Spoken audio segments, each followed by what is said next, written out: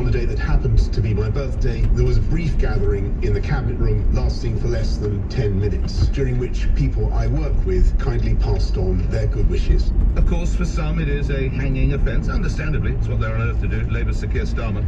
This is the first time in the history of our country that a Prime Minister has been found to be in breach of the law, and then he lied repeatedly to the public about it. Britain deserves better. They have to go. Bojo must go. But what do you say?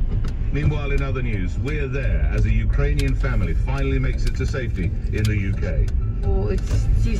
It was very hard. In a quarter of a mile, turn right onto Bath Road, A4. If we were sleeping, we would sleep dressed. Same for the children, so that we could run out and hide. And in other news, hunt for the gunman of Brooklyn and back to the UK. The bombshell story. Priti Patel was warned of the air travel chaos after she sent Trout staff to Dover. Later in the show. On your radio, on Global Player. Turn right onto Bath Road, A4. Leading Britain's conversation. This is LBC. From Global's newsroom at 7 o'clock, Boris Johnson and Rishi Sunak have insisted they want to get on with their... Continue on Bath Road for 3/4 of a mile. The Prime Minister and the Chancellor have issued full apologies for resisting calls to resign. These people in Liverpool have told LBC it's time they quit. If you're the rule setter, follow the rules. People couldn't even say goodbye to their loved ones who were dying. It's just a complete and utter insult. I think it's the height of hypocrisy. When you make rules, you should follow them, and they've been caught out. Mr Johnson's wife, Carrie, also received a fixed penalty notice over the same gathering, a birthday celebration for the Prime Minister at number 10 in June 2020. Tory MP James Duddridge, who's Boris Johnson's parliamentary private secretary, has defended him, speaking to LBC. Downing Street is a frenetic and busy place, a place of work.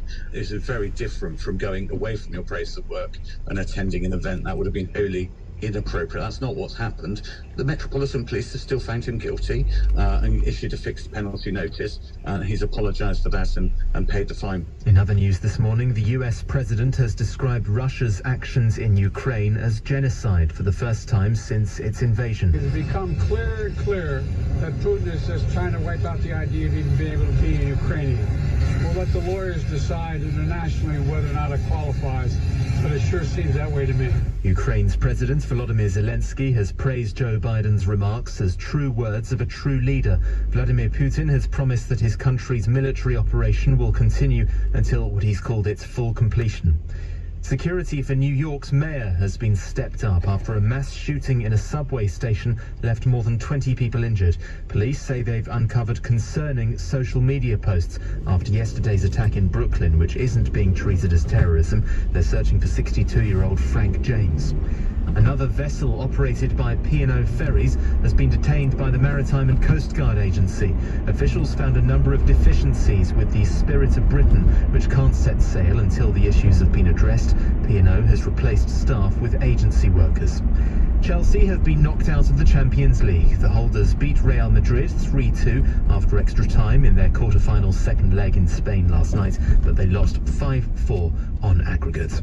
In the city, the FTSE 100 will reopen at 75.76 after closing down 41 points yesterday, and the pound buys $1.30 and €1.20.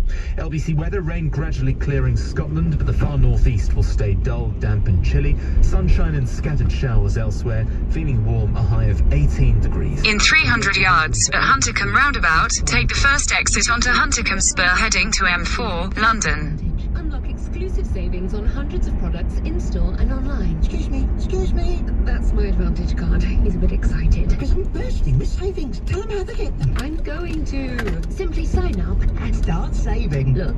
Exit the roundabout onto Huntercombe Spur. Unlock hundreds of exclusive savings with Price Advantage. Only with your Boots Advantage card. Boots. With you for life. Subject to availability online and most Boots stores.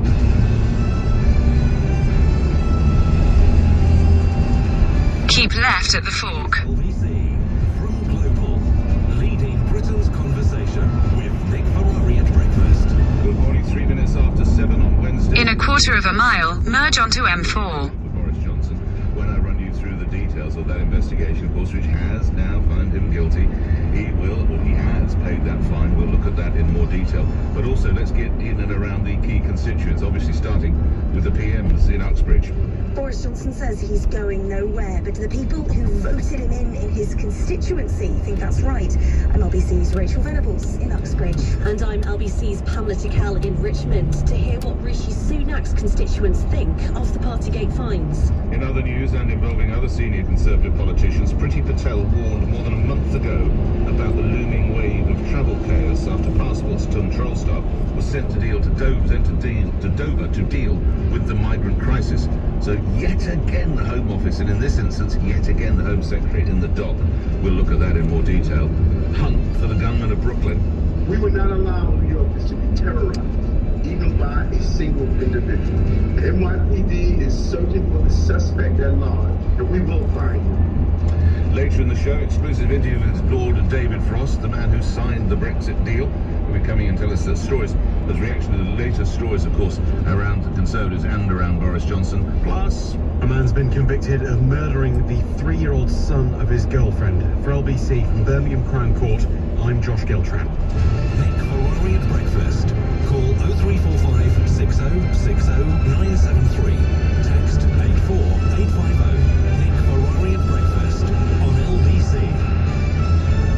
Let's get one thing straight, right from the top. If you were unable to say goodbye to your grandma, to your wife, to a loved one, when it is now revealed that the Prime Minister was involved in, albeit I would suggest fairly moderate party, then that is clearly unforgivable. But I think that die is cast. If you have a personal investment in this, and again, my condolences to you, horrific, unjustifiable, I get it. They made the rules, they did not abide by the rules. It is unquestionably wrong.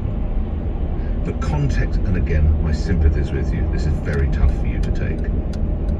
But this was hardly a Berlusconi bunga bunga party, was it, in all honesty? It is reported that it lasted for 9 minutes, with the birthday cake not actually touched, one plastic pot of salad, a plate of sausage rolls, a tub of chocolate mini bites even, a large pack of cheesy Wotsits, and 4 cans of warm, unopened lager. And, as I say, the Prime Minister apparently there for less than 10 minutes. On his birthday, a couple of months after the man nearly died. Now, I say again, if you lost Grandma, this will never go away. The pain will never go away. But for the rest of us, isn't it now time for a reality check? There are quite a few things going on. Remember that saying from World War II? Don't you know there's a war on? There's the Prime Minister addressing it from Chequers yesterday.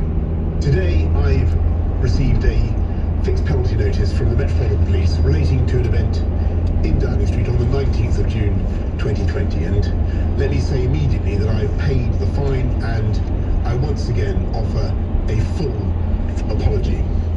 And in a spirit of openness and humility, I want to be completely clear about what happened on that date. My day began shortly after 7 a.m. and I chaired 8 meetings in number 10, including the Cabinet Committee deciding COVID strategy. I visited a school in Hemel Hempstead, which took me out of Downing Street for over 4 hours. And amongst all these engagements, on the day that happened to be my birthday, there was a brief gathering in the Cabinet room shortly after 2 p.m, lasting for less than 10 minutes, during which people I work with kindly passed on their good wishes.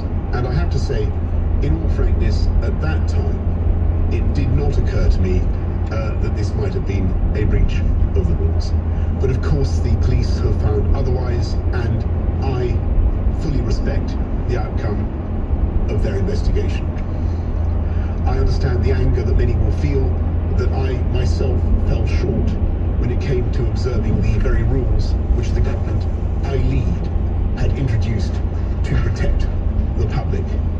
And I accept in all sincerity that people had the right to expect better. Sir Keir Starmer doing what opposition leaders are put on earth to do, saying he, and of course Chancellor Rishi Sunak, who's also been caught up in this, should go. The guilty men are the Prime Minister and the Chancellor. They've dishonoured all of that sacrifice. They've dishonoured their office. This is the first time in the history of our country that a Prime Minister has been found to be in breach of the law. And then he lied repeatedly to the public about it. Britain deserves better. They have to go. Sir Craig Oliver was Downing Street Director of Communications under Prime Minister David Cameron, and for a lengthy stretch, 5 years. He now hosts the global podcast Desperately Seeking Wisdom. Joins me now. Okay, from a comms point of view, as it's called, Sir Craig, did he, to you, strike the right tone? Good morning. Good morning, Nick. I think he just about got there. It's worth looking back at how they communicated this a few months ago. It was completely disastrous. They got themselves into a situation where they were trying to say, when is a party not a party, denying things. And if they'd said a few months ago what Boris actually said yesterday was, look, I made some mistakes, I'm sorry, it's not an excuse, but it is an explanation, can we move on? I suspect he wouldn't have been in the difficulties that he's faced over the last few months. I think that message does feel like it's taken quite a lot of the heat out of it. There are those who are rightly pointing out never forgive for this, particularly if they lost loved ones during this. But it does feel as if a lot of the energy is coming out of this story, and I suspect Boris will live to fight another day. If we weren't confronted with hideous events elsewhere in Europe, would the pressure be that much more acute, Sir Craig? I think it would be more acute. The reality is what Ukraine has allowed Boris Johnson to do is to basically do what he does best, which is say, look, we believe in the freedom and values. He's gone to Kiev, he's given lethal aid to the Ukrainians, and a lot of people on all sides of the political spectrum have been able to support that. And that inevitably, if you're able to play to your strengths over a period of time, that inevitably helps you. Also, the passing of time. I think one of the tactics that Boris Johnson was prepared to use was to cling on, even in the most difficult circumstances, and wait for something to come up. And something pretty substantial did come up. Now, a lot of people will be angry about that, but that is the reality of politics. His jury and execution, of course, Sir Craig, I don't need to tell you, would be the Conservative Party. How much of an appetite is there to go for him currently? Well, you're right. There are two juries, really, aren't there? There's a Conservative Party now because there's not going to be a general election. When there is a general election, the British public will decide, and then we'll see quite how bad the feeling was around this. The Conservative Party at the moment, I think there was huge anger a couple of months ago. Significant figures in the party, like Douglas Ross, who's the leader of the Scottish Conservative Party, said he had to go. He yesterday took a big step back from that. And I think a lot of other people in the party feel that they're going to take a step back from that, partly from Ukraine, but partly also because if there was a leadership contest in the Conservative Party, it's not entirely clear who would replace Boris Johnson. And Conservative MPs do also factor into their own personal considerations, and I think they're not sure where this would land if there was a leadership contest. Lastly, Sir Craig, it ain't over till it's over. There are still ongoing investigations. If we were to have found another 9 minutes at the photographer's leaving party, or whatever else it might be, would that completely change the balance again? I think that there is definitely a number of situations coming up. For example, Sue Gray's report may have details in it which people find intolerable. My gut is that this has taken enough steam out of this, enough energy out of this, that when those things actually happen, they will pass with a bit of noise, but actually Boris Johnson will still be in Downing Street. Check out Sir Craig's podcast from Global, Desperately Seeking Wisdom. Sir Craig Oliver formed or had the position of Downing Street Director of Communications under Prime Minister David Cameron for 5 years. I stress that because it is a pretty tough post to hold down, as is my next guest. Jonathan now Lord Marland is a Conservative peer, served as Energy and Climate Change Minister, also a trade envoy under Prime Minister David Cameron. Can I ask you again, Lord Marland, as someone within the party, how much of an appetite now to unseat a Prime Minister who will now have a criminal conviction? Good morning. Good morning, and may I first of all say that I think you gave a very balanced resume of this. Clearly, all of us are deeply unhappy at these events and the unpleasant way that people had to suffer through this terrible time. And leadership, of course, does require you to behave in the way of the rules that you've led. So there will be deep unhappiness about this behaviour. But I think the mitigating circumstances which you enunciated so well were that, firstly, this was a birthday party. He was in a cabinet meeting with Rishi Sunak, which is good news that they were meeting together, and that his wife came in with a birthday cake, which was probably very naive, but perfectly acceptable, given, as you said, what he'd been through, and that it was indeed his birthday. I think people need to understand number 10 a little bit better. It is not only a home, but it is the office of about 300 people. And that's why so many civil servants are being fined for partying in theory. I suspect they weren't partying, many of them. I think many of them were probably having a drink after a very hard day's work. They've been at it 24/7 through the biggest crisis the country's ever known.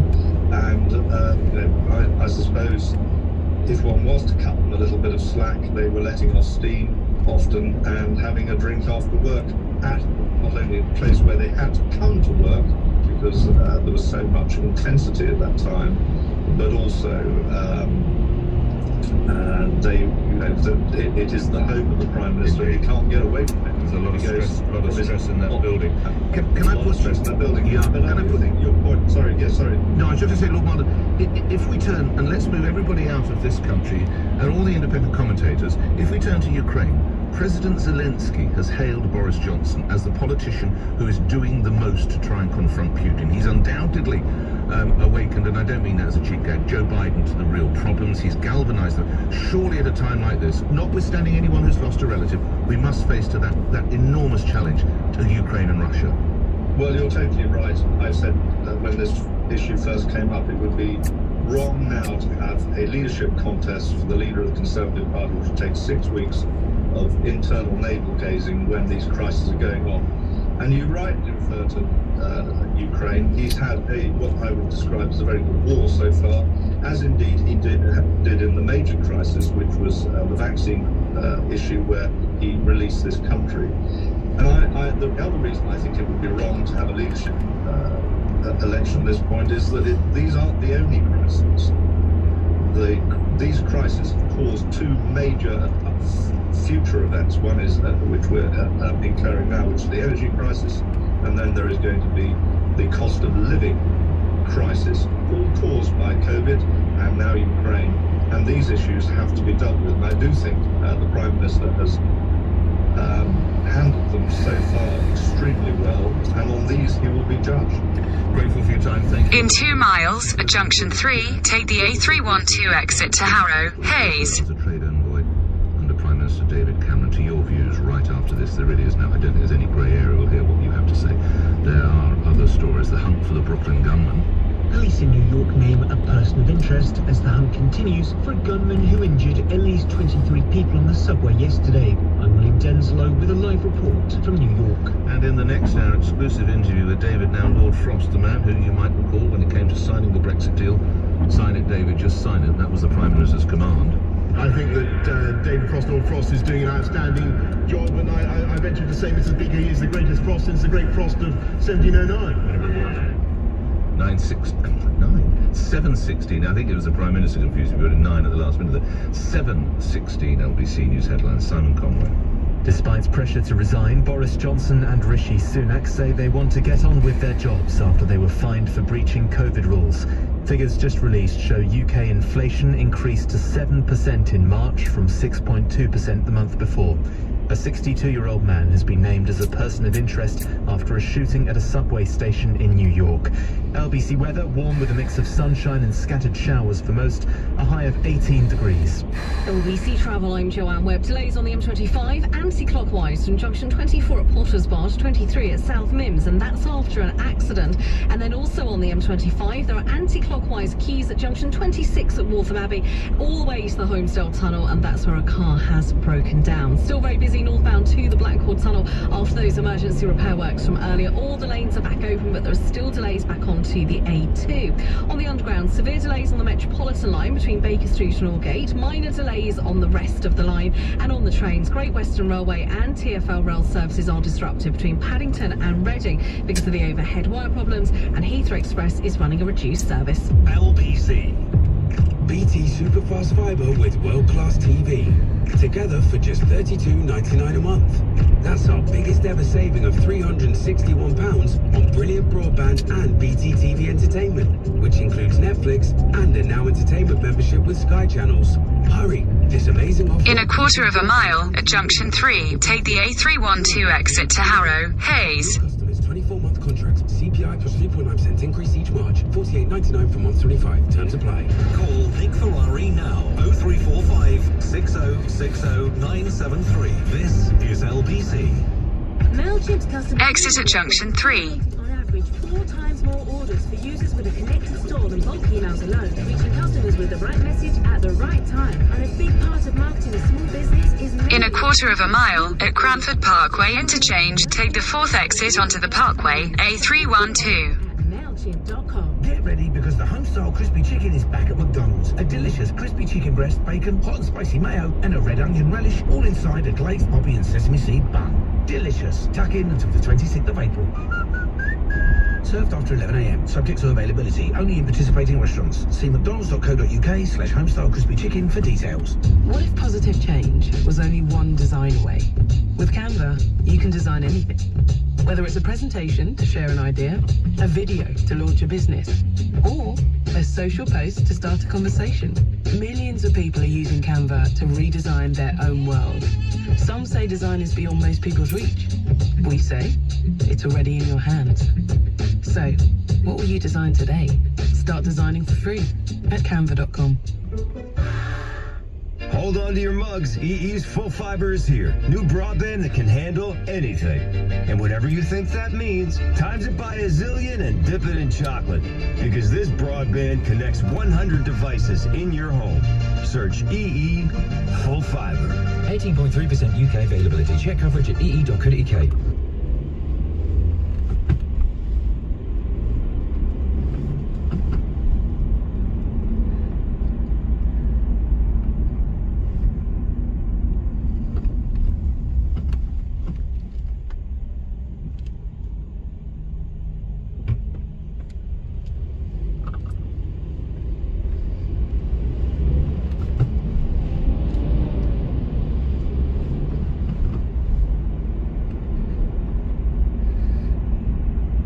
Exit the roundabout onto the Parkway.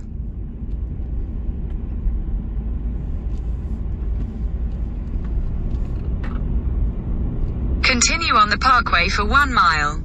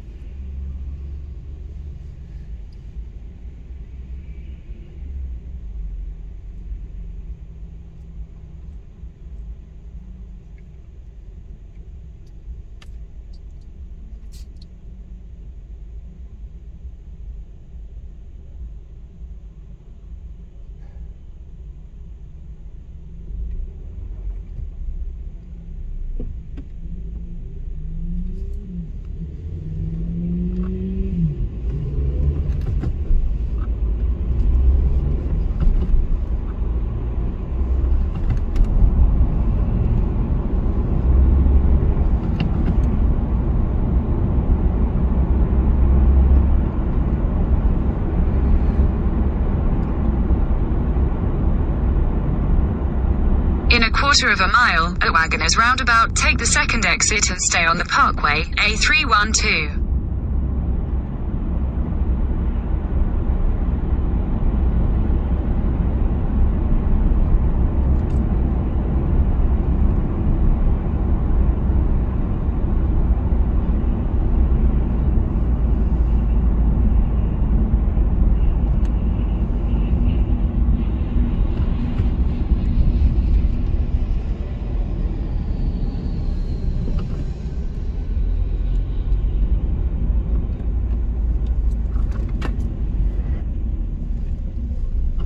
Exit the roundabout onto the parkway.